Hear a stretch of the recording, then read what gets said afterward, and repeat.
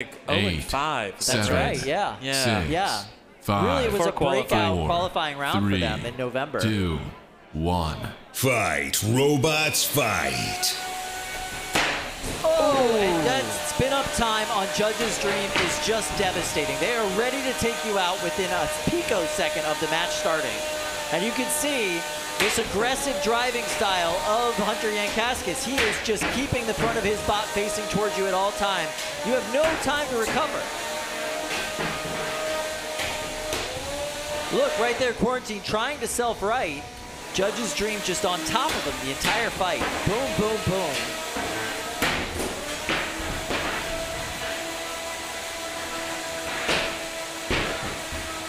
And bots like this, the way that they self-right is they have to run into the wall and use the power of their own weapon to flip themselves over.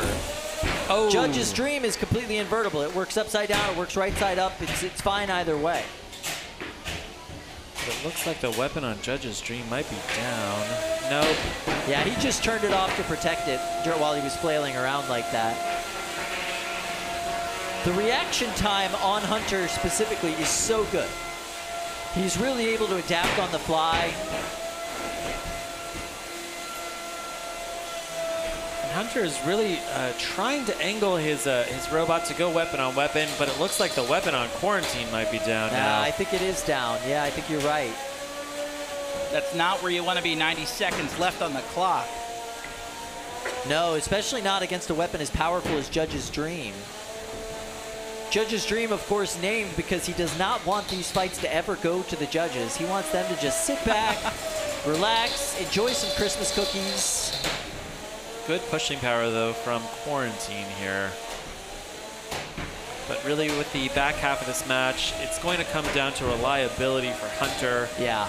Can he avoid getting high-centered? Can he pick a couple of good moments? I mean, Quarantine is looking rough. One of its bunny ears is gone. Its weapon is down. It's inverted. It's on its head.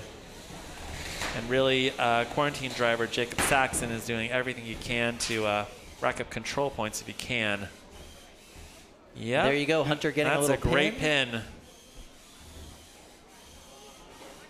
At this point, Hunter has racked up all of the damage points that he wants to rack up, so he's showing some control and aggression points here.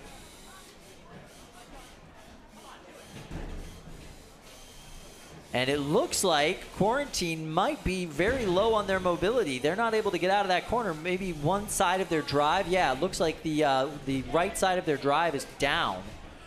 Oh, no, it's still spinning, but that bent bunny ear has meant only one of their wheels is engaging with the floor at all, and that got them jammed up in the corner. We're down to 7, 6, 5, 4, 3, 2, 1. That's the end of this fight. Drive to the doors. Turn off your weapons if you can.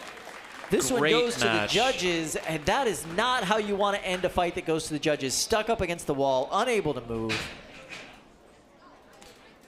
All right, we're going to go back to the pits with Katie Cooper as the judges deliberate. She's there with Christian Cooper, who has more information about the fire.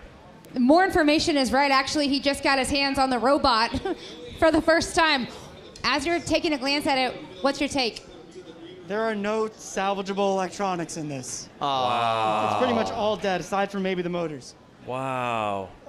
As to what happened, I don't know. It was charging at a normal charging rate for the batteries, 1C, which nothing should have happened wrong with it. I was over by the arenas, in some matches, and apparently mine was the one that caught fire, so that's cool.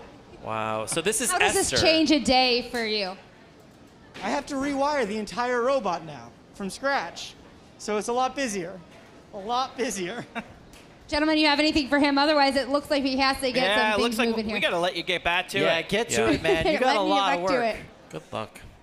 All right, let's go over to the judges. All right. This calls for a judge's decision. This is a pretty easy one for you fellas. Was this a judge's dream for you?